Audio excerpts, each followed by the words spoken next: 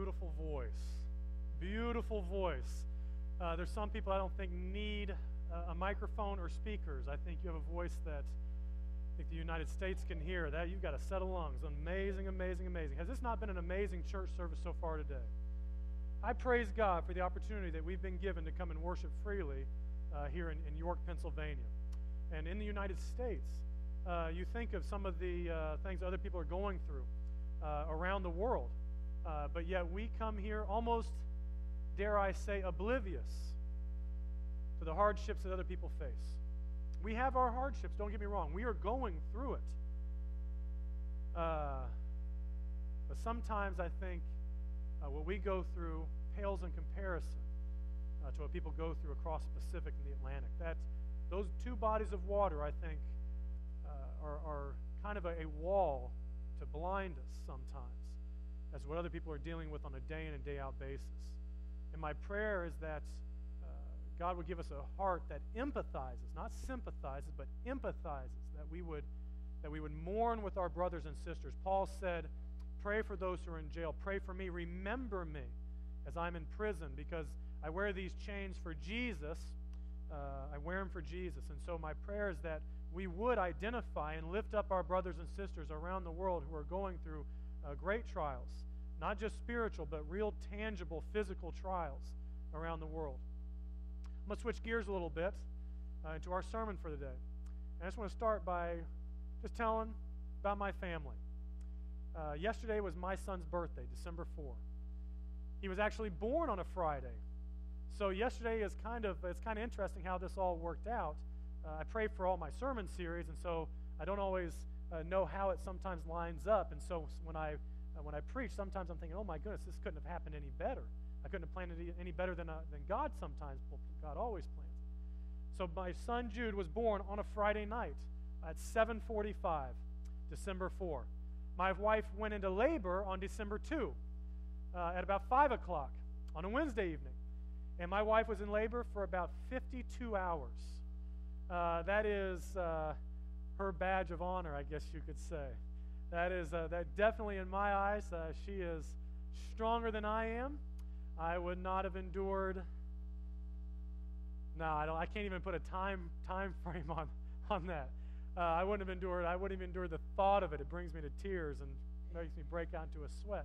We went in on Wednesday evening, and it was perfect because, well, I should say, his due date was perfect because it was supposed to happen over my Thanksgiving break at the seminary, and so it was going to be ideal. I'd be on break. I wouldn't have school. I could go to the hospital. I could be there with my wife, and my classes wouldn't get in the way. Nothing would get in the way, and it didn't happen that way. She went past her due date, and so December 2 actually happened. It was finals week. And I'm thinking, oh my goodness, I've got to take tests. How am I going to do this? So I called up my professors and I said, listen, my wife is in labor right now. They said, don't worry about it. You don't have to take the test. You can keep the grade you have. And immediately I thought, I should have had these babies coming out every 6 months around final. I don't care if it's 9 months. Every 6 months, we need to be having these things out because this is working out perfectly. I don't even have to take my test. This is ideal. And so I was praising God that I did not have to go to take my test. But we were in there for 52 hours. Now, we told everybody, as normally everybody does, when they're going into labor, they call their family, hey, we're heading to the hospital. We're going into labor just a little bit longer, and the baby's going to come out. Well, it wasn't a little bit longer for us. We went to we did birthing class, and my wife and I made a commitment that she was not going to take any drugs during her birth. And so she said, Morgan, no matter what I say or no matter whatever a nurse says or a doctor says, I don't want any drugs. Don't let me have them. I said, okay, we can do that. She didn't want an epidural. She didn't want anything. And so that's kind of a decision that we made. And so when we get in there, it's one thing. She never looked at me and said, give me drugs. Now, I'll be honest with you. When you look on television and you see these scenes on sitcoms or in movies of women going into labor, they're usually being wheeled on a gurney through the hospital, screaming at the top of their lungs with sweat coming down their face. They're usually yelling things at the husband that's by their side, screaming, get away from me, you did this to me, just with some of those comments. My wife and I could not have had a more different birth experience. She did not scream, she did not yell, she did not cuss me, she did not say, you did this to me. It was She didn't make, she moaned because of the pain. She breathed the pain away. But the whole process, it wasn't until the very end that maybe she let out a noise, and then Jude was born. And so 52 hours, my mom is just going crazy. She's worried to death. She's wondering what kind of a hospital we're at that would allow us to go 52 hours. Are you in the city? Are you out in the backwoods? I mean, what's going on here? She questioned all kinds of things. Don't worry. I said, don't call me. I'm not talking to you. We're focused. We're focused.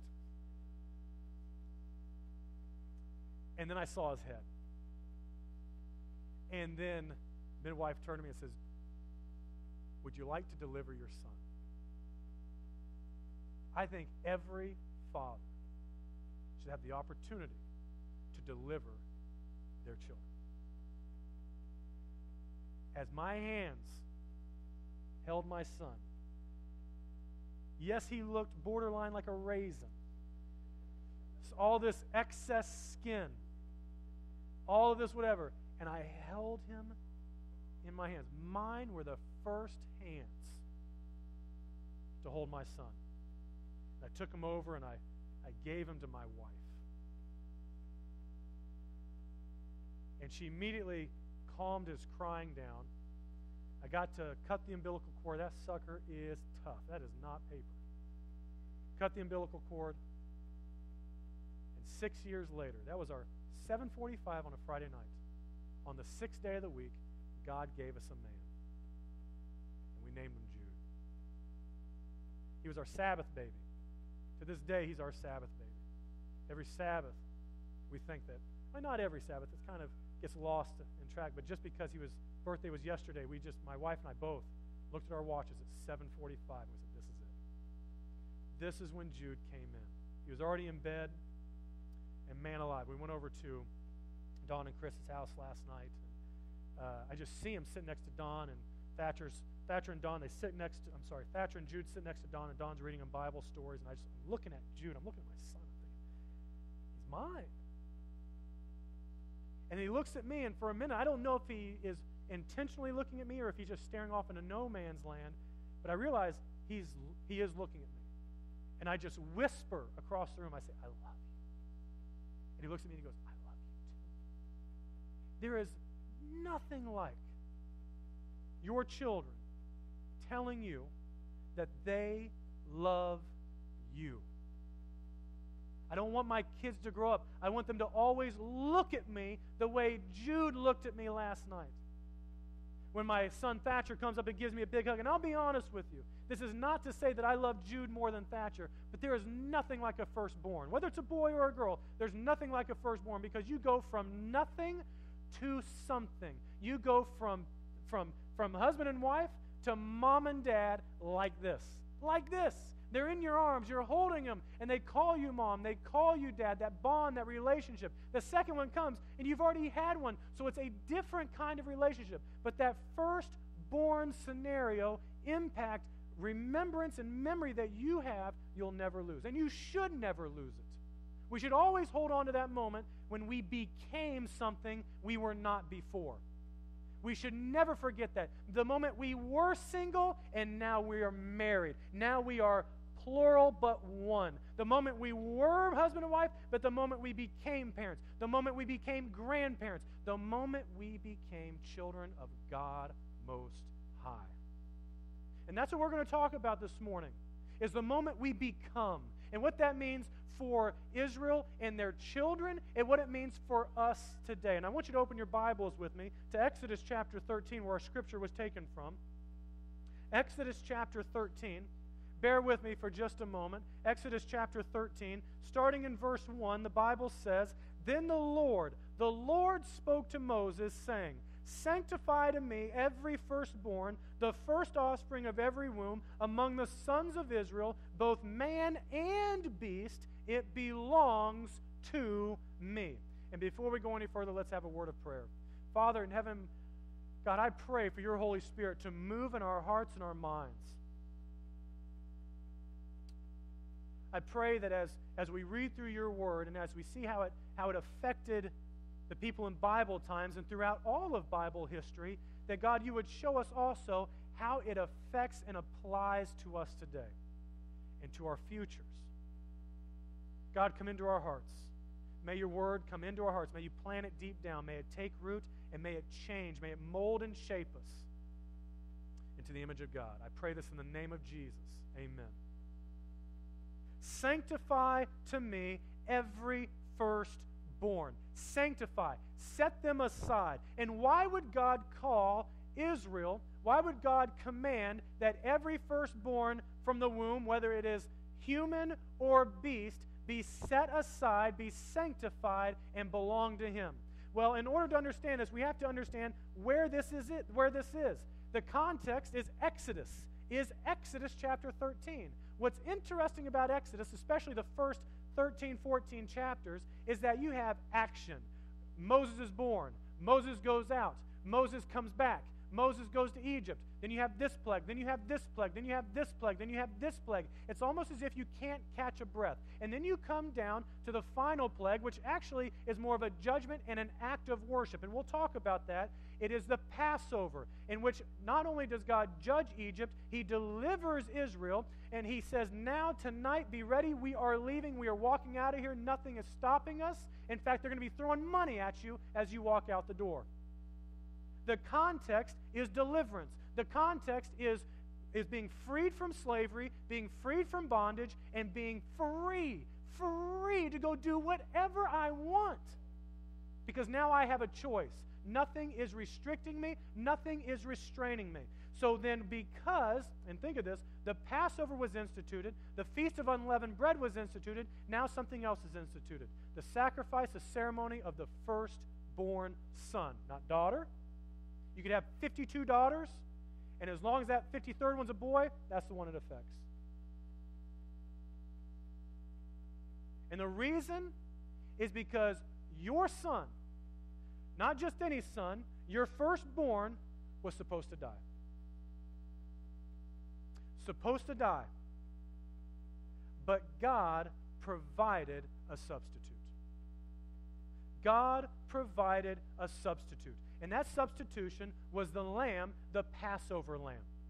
So you have Passover, you have unleavened bread, and now you have the ceremony of the sacrifice of redeeming your firstborn. Those are three ceremonies, three feasts. The Passover feast, the Feast of Unleavened Bread, and now this firstborn deal that all have their origins and roots and beginnings. Their genesis is in the Exodus account.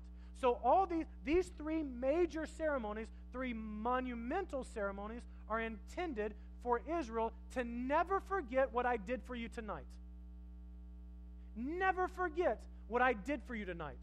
So that means every time someone gives birth to a firstborn son for the next 2,000 years, you know what they're supposed to remember? What I did for you tonight. Do you want to know why you can take your firstborn home?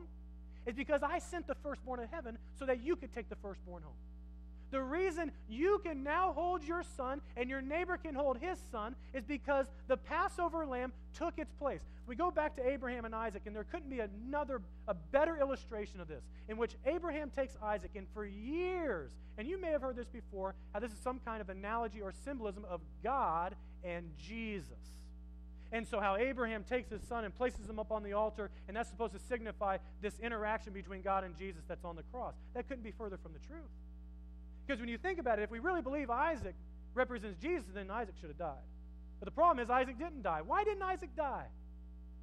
Because God provided a substitute. In fact, the Bible says He provided for Himself a lamb. Or you can translate that, He provided a lamb Himself. And so as Abraham looks over into the thicket, he sees this ram where its horns are caught in the thorns, just like Jesus has the crown of thorns on His head. And he takes this ram and he places it on the altar instead of Isaac. Do you realize all of us are on the altar unless we accept Jesus Christ and allow Him to take our place? So the great substitute, while it may be signified in the Passover, has many, many threads, golden threads, running back even to the garden when God performs the first sacrifice and provides clothes for Adam and Eve with the skin, the animal skins. And so now for everybody, for the Hebrews here, for the Israelites, as they look at their firstborn, the immediate, tangible example is this. You're alive because we put the blood of the lamb on the doorposts. So because you're alive, because God provided a substitute, God says, you now belong to me. Think about this for a moment. The reason they, the firstborn, it didn't affect mom, it didn't affect dad, it didn't affect sister, it didn't affect anybody else in the family. The only person it affected was the firstborn. So because the firstborn was redeemed by the blood of the Lamb, they now belong to God. Are you catching this? So the firstborn of Israel were called to be sanctified. Now we need to talk about sanctification for a moment. What does it mean to be sanctified? It means to be set apart for holy use, for a holy purpose. We talk, as Seventh-day Adventists, we talk about how in Genesis, God created the seventh day. On the seventh day, God sanctified it, blessed it, He made it holy. We believe that God has taken the seventh day of the week and has spiritually sanctified it. He has set this day apart above all other days for a holy use and a holy purpose. And that has not changed. In the Bible, it never says that that designation or that description is ever removed from the seventh day. It is always a day to be used for a holy purpose and a holy use. And so when it talks about the firstborn, now they are designated for a holy purpose and a holy use. And what holy purpose and use would that be? To be ministers in Israel. They were called to be ministers. Think about this for a moment. When you go back to Abraham and Isaac and Jacob and Esau, Jacob tried to steal Esau's birthright. But it wasn't just an inheritance of lambs and possessions. It was a spiritual birthright in which Isaac would bestow upon Esau the responsibility of being the minister, not just of his family, but of the whole company that went out with him. Abraham was the spiritual minister of his company. Isaac, the spiritual. And Jacob stole the spiritual. You cannot gain a spiritual birthright by lying or stealing or doing it yourself. Ever. And that's why he wrestles with God. He never feels forgiven. And then finally God changes his name and he receives. He knows he has the confidence of having that spiritual birthright. So then that means that if the firstborn, and this is the way it would work, you would take your son, your firstborn son, to the temple, and you would redeem it with a lamb. Now, Jesus would go to the temple, and they had sacrifices if you weren't wealthy enough to provide a lamb. There was other sacrifices you could alter, but a parent would take his son to the temple, recognizing that the only reason I have this option is because another way was provided for my firstborn to live. You take it and you sacrifice it, you give it to the priest. The priest then takes it, holds it up before God, has the sacrifice, gives him back to you. In pagan religions, the son, the child, was sacrificed on the altar. But that's not what we believe, and that's not what God did, and God made that distinction with Abraham and Isaac. So now you get your son back because another way was provided for your firstborn to live. And then your son, prior, back here in Exodus, was then the spiritual leader. That would be bestowed upon him going forward. That means, oh, brothers and sisters, that means that mom and dad were raising their firstborn to pass the spiritual mantle on to them. Think about this. Are you raising your children to be spiritual leaders in your family?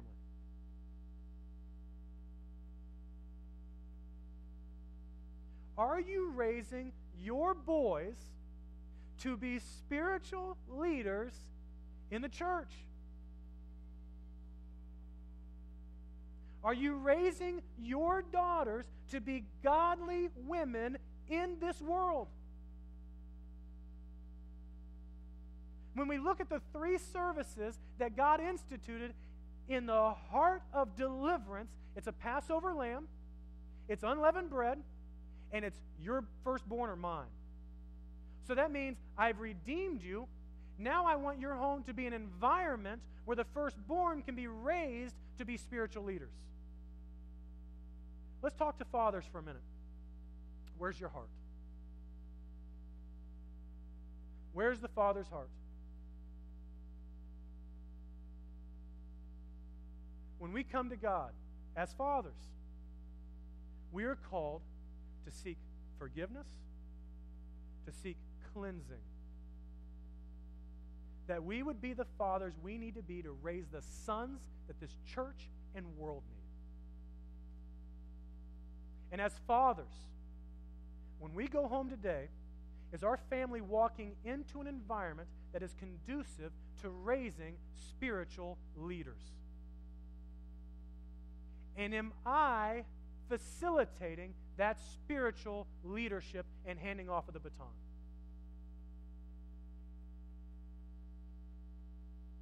Am I handing off to my children a habit of watching television for 3 hours a night every night?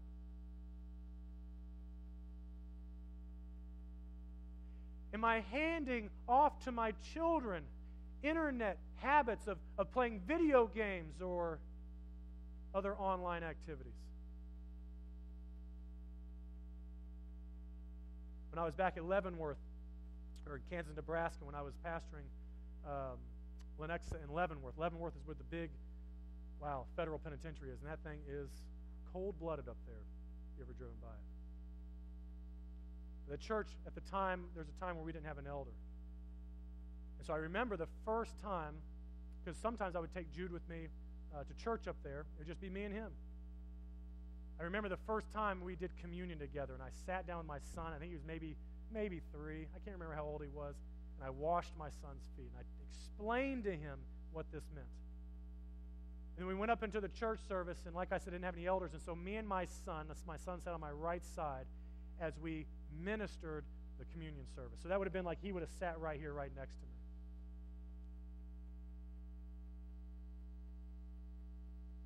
Taking my son on visits, and just within the past week or so, I took Jude and Thatcher to go visit. And we went and visited Mary Limkeld, and we went and visited Richard and Dolores.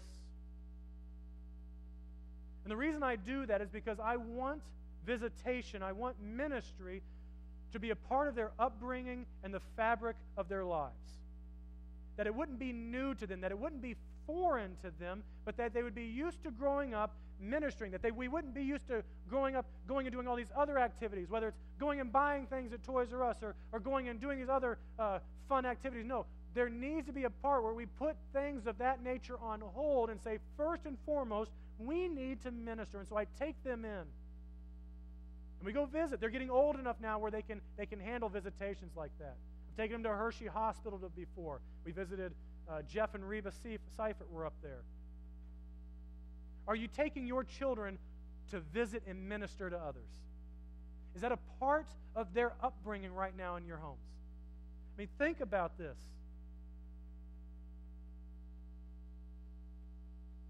When your children are at home, is it ministry? Are you raising them? Because ultimately, when this child was redeemed, they belonged to God. They were set apart from every other child.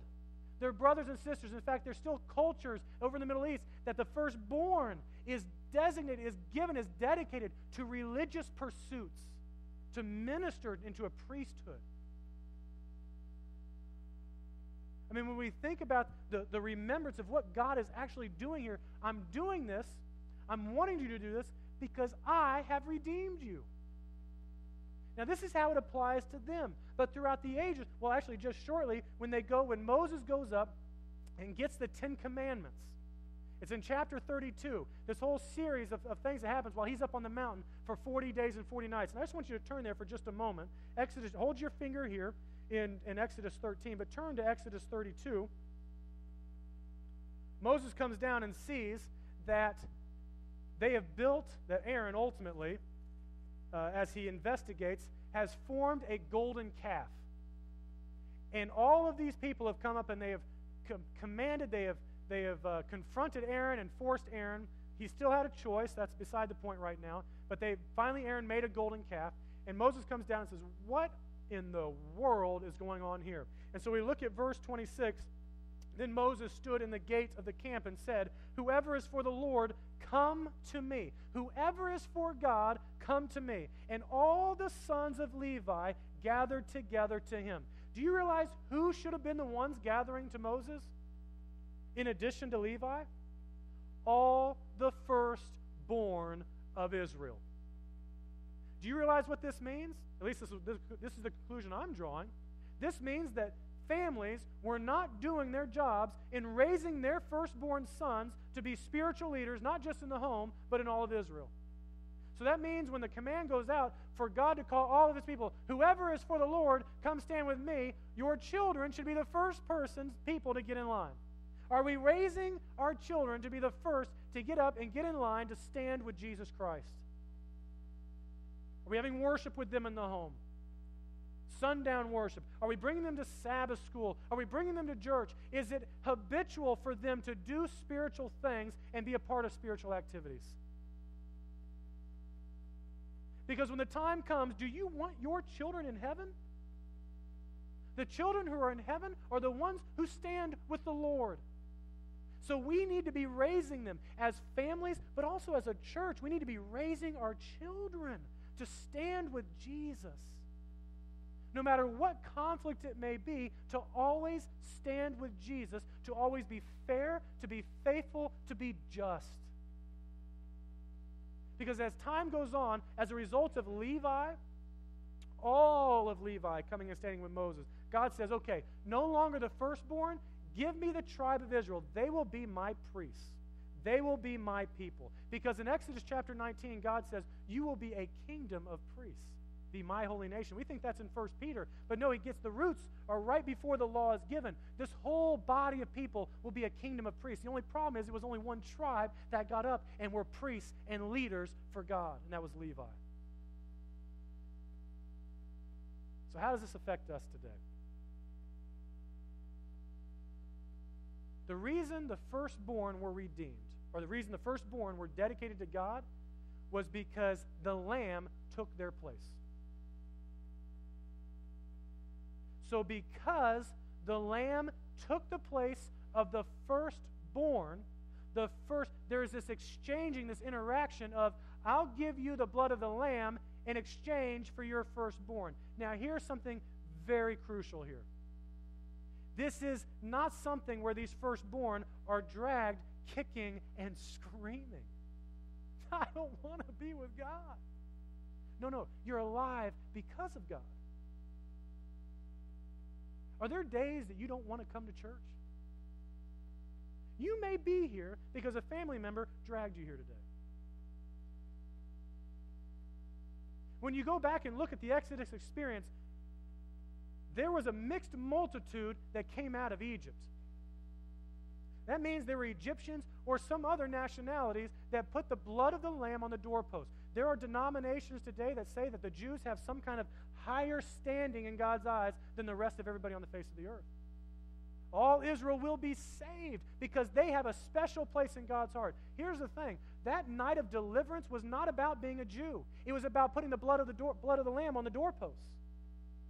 Because the Bible says back here in Exodus chapter 12 that if you are not sacrificed or if you are not circumcised, you cannot partake of the Passover. Not if you're not a Jew, because it says no foreigner, but if you're circumcised. So God equates this circumcision with family. You know who my family are? My family are those who give their lives to me. You want to know why? Because not only have I given my life to them, I have delivered them. Now, in case you think that keeping the Passover, that the Feast of Unleavened Bread, and somehow offering my firstborn somehow gets me favor with God, I want you to pause that thought, and I want you to turn in your Bibles to Deuteronomy chapter 7. Some people are very scared of the Old Testament. But the problem is, the reason they're scared is because they don't understand it. You don't need to leave the first 5 books to get a great understanding of the gospel of Jesus Christ. So when we look at Deuteronomy chapter 7, in fact, oh my goodness, man, I was listening to this preacher. Oh man, they had this little clip of him. And he got up and he said this. It was in reaction to what's going on with ISIS and the Muslims. He said, we believe in a God that does not call us to kill unbelievers. And distinctly, and then goes on to say, because we're a New Testament church.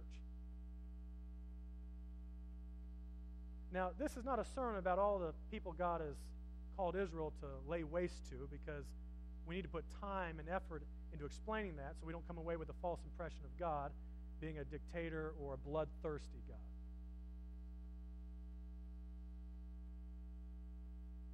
But we have to take the whole Bible. We can't say that Jesus ushers in a new God. No, Jesus comes in and he's a witness to the one true God of eternity. For eternity's past, there's not this bloodthirsty God, and then all of a sudden on the cross, everything for eternity will be a different trajectory. No, it's God. It's always been God. And when we look at Deuteronomy chapter 7, starting in verse 6, "For you are a holy people to the Lord your God. The Lord your God has chosen you to be a people for his own possession out of all the peoples who are on the face of the earth." And why did I do this? It's because you showed your faithfulness. It's because you did what I asked you to do. Verse 7, the Lord did not set his love on you, nor choose you, because you were more in number than any of the peoples. For you were the fewest of all peoples. But because the Lord loved you and kept the oath which he swore to your forefathers, the Lord brought you out by a mighty hand and redeemed you from the house of slavery, from the hand of Pharaoh, the king of Egypt. I did this because I love you. I did this because I promised I would do it. I said I would do it, and I told your grandparents I would do this. I didn't do this because you showed some twinkling, this diamond in the rough, and I noticed you. I said, oh my goodness, look at them over there. I'll save them. No, I did it because of who I am, not because of who you are, because I love. A continuous love. I will redeem you tonight. Now, what's interesting as well is that when they were given the ceremony of the firstborn, it was to always remind them of what God did in the past. How God wanted them to always never forget what I've done to you. How many of you have forgotten what your wife looked like on your wedding day? How many of you have forgotten what your husband looked like on your wedding day? Do you still remember what they smelled like on their wedding day? Do you remember any small things just stood out to you? I remember the way your hair, when the wind blew, when we were saying our vows. You remember that? I couldn't forget it. I'll never forget that you chose me. I'll never forget that at every moment of the day, every day, you could walk away and you stay. How many of us have forgotten the time we gave our life to Jesus Christ? Revelation talks about that. Remember your first love. Do you remember? Do you remember? Because how this applies to us is that each one of us, just like the firstborn, has been redeemed by the Lamb. We have been redeemed by the Lamb. And we don't enter into this covenant relationship with God by circumcision. Oh, no. We enter into this covenant relationship with him by not only giving our lives to him, but getting baptized, by dying to self and being raised in newness of life. We enter into this marriage relationship, a choice, a free choice, that you freely gave your life for me. I freely give my life to you right now, to be used for a holy purpose. That means that when you go to work, Eddie, you don't fly. You don't bring people from Texas to Los Angeles. You're a pilot to bring people to Jesus Christ. And he will see people I will never see. Each one of us has positions and places of work and places of influence where we are making money is peripheral. Providing for our families is peripheral. Do you realize that any time you worry, it is a sign of unbelief and your lack of trust in God, that somehow this may be too big for God. That God is not big enough to fix this. Whether it's my job, whether it's my family, whether it's my health, whatever it may be, if I show even an ounce of worry or doubt or fear, or if I'm scared, it shows that I don't believe my God's big enough to take care of me through what I'm going through.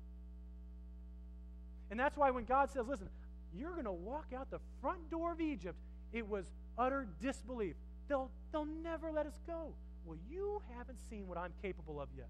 Have you seen what God is capable of to deliver? Because while they were delivered at a point and then they lived the rest of their life in freedom, we were delivered when we gave our lives to Jesus, and now we have this voucher called the Holy Spirit, so that when Jesus Christ comes, we look forward to a future deliverance from this earth.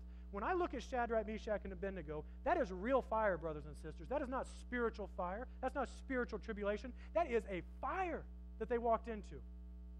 So we can theologize about how when you go through spiritual warfare and you go through the fires that God will stand with you, and that's all true. But that was real fire. That was real fire.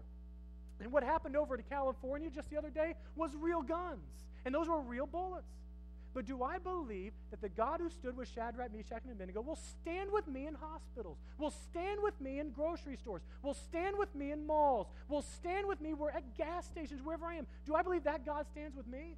Because at the end of the day, how many other people burned in a furnace and God stood with them? As far as I know, Shadrach, Meshach, and Abednego are the only three guys who have withstood the furnace.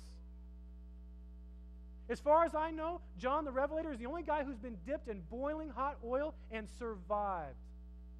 As far as I know, Daniel's the only one that went into a lion's den and came out the other day. So for each one of us, there's this element of, I believe he can, but I'm playing the odds here. I don't know if he will for me. And you know what that means? We need to get on our knees. And we need to pray. So that no matter what we go through, whether we're standing, can you imagine being in that Boston Marathon? I don't care what you got strapped to you or who I'm standing next to. I believe Jesus is standing with me because Jesus was with Stephen. And Jesus was with Paul. Both Stephen and Paul had some things thrown at them. Isn't it interesting, though, that the one who condemned Stephen to death was the one that God saved from those things being thrown at him? Why? Paul never forgot that moment. The moment everything changed in his life. And Stephen played a monster role in that. You and I, in some way, shape, or form, are claiming today to have accepted Jesus Christ as our personal Savior. That means we are allowing him to be our substitute. We are claiming the blood of Jesus, the blood of the cross. We've claimed forgiveness. We've given our lives to him, and we do that because we want to be redeemed. Don't we want to go to heaven? I want my children in heaven. But in so doing, I am entering into a new phase of life. A life in which I no longer work for self or self-gain. The whole entire purpose of my existence, I want you to think of this. Go in your Bibles to Revelation chapter 1. Revelation chapter 1.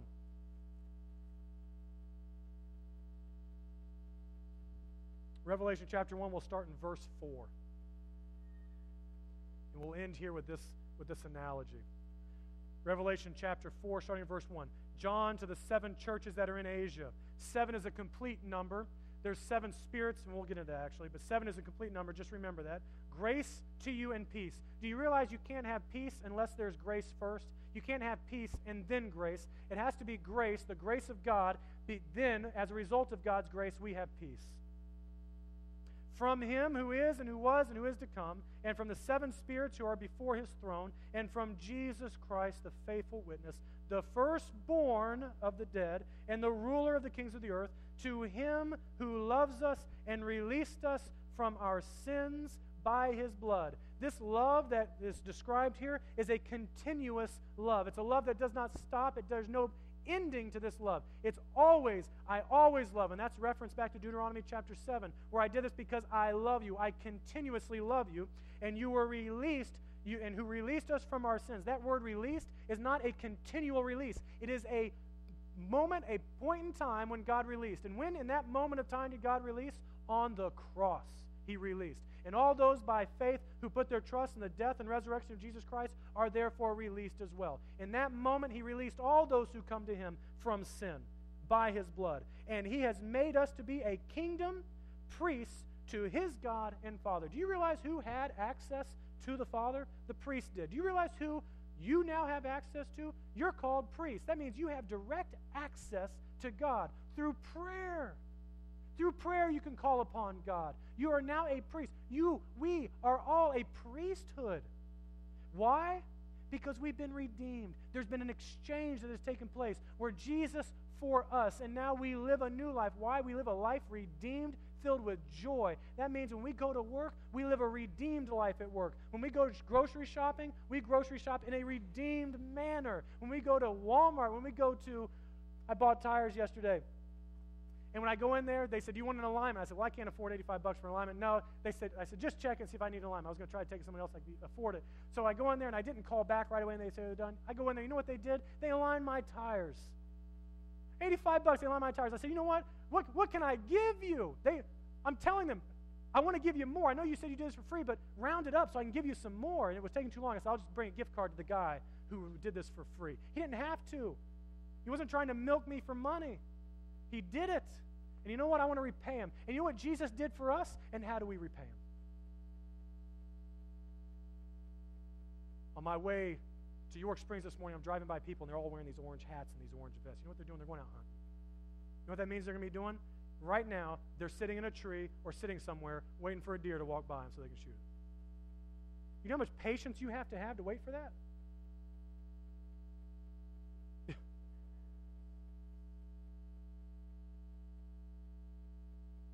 You ever played Hungry Hungry Hippo? I love Hungry Hungry Hippo. That is the most stressed out, intense, self-destructing, hair-pulling game. There's nothing patient about that game. Jesus Christ is about to come. And we're walking a balancing act. Why? Because we can't force people to make a decision for Jesus. But then when they're not making a decision, we think that's the birds that have come and taken the seat off the rocky, hard path, and they don't want to be with Jesus. They're off with Satan. There has to be a patience. But also, Jesus is coming. There needs to be an urgency of trying to get as many people as we possibly can into the kingdom. We pray for urgency, but we're also the ministers with a holy purpose wherever we go to tell people Jesus Christ is coming. He loves you so much. He will deliver, redeem you. Daggone, he's going to take you to heaven. He's going to take us to heaven. He'll take all those to heaven who claim the blood of the Lamb. Let's pray. Father in heaven, may we be that priesthood. God, you came down and did for us not because of something you saw in us, but because you love us. Not because we showed such great faithfulness and obedience, and we showed gumption, and we had, oh my goodness, we didn't have anything. But you're faithful, you're merciful, you're compassionate, you're strong. And God, you're victorious. You are victorious. You have gained the victory. You have gained our salvation on the cross. And we share in that victory. We share in that salvation when we put our faith in you and what you've done. God, the Bible says some pretty profound things. But then I got to believe that you can back those things up, that you are a big enough God to back up what you say you're going to do. God, come into our hearts. May we look to Jesus. May we look to you. I pray all these things in the name of Jesus Christ, your Son.